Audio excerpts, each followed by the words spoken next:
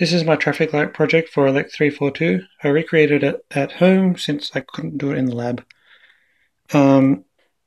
These three lights and these three lights represent the traffic lights on the main street. This is the sensor for traffic on the main street, just a push button, but it works the same. These three lights and these three lights are the traffic lights for the crossroads. This is the sensor for that side street or crossroad or whatever you want to call it. By default, it'll favor traffic flowing on the main street, which is why it has the green lights. If traffic is sensed only on the side street, it will transition to traffic flowing on the side street. If traffic is appearing on both the side street and the main street, it will transition back to traffic on the main street.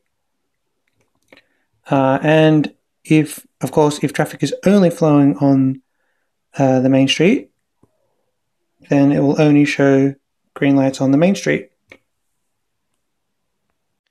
This is a test pattern to show that each LED can be controlled individually.